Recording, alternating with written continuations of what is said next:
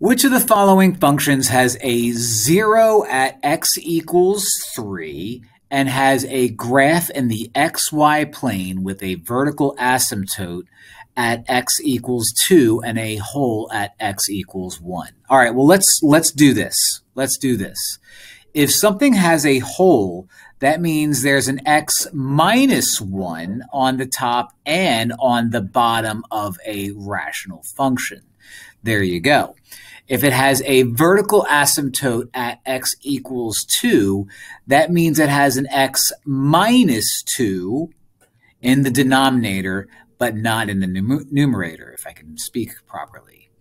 If it has a 0 at x equals 3, that means there's an x minus 3 living upstairs and nothing like it downstairs. So it looks like what I have to do is FOIL each of these out and see what I get. One more time, if you're wondering, whoa, where did you get all this?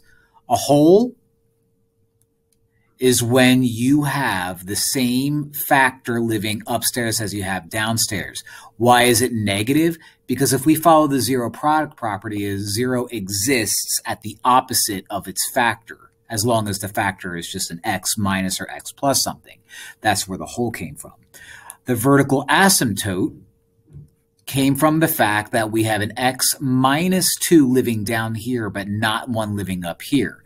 The 0 at x equals 3 comes from the fact that we have an x minus 3 up here and nothing like it downstairs. That's where my zeros exist. My zeros exist where my polynomial in the numerator is set equal to 0. So if it's x equals 3, that must be because that's x minus 3 up top. All right.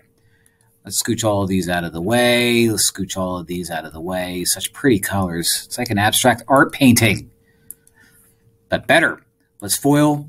I've got x squared. Let's do a little quick FOIL. Minus 3x minus 1x is minus 4x. And then negative 1 times negative 3 is positive 3. Down here, we have x squared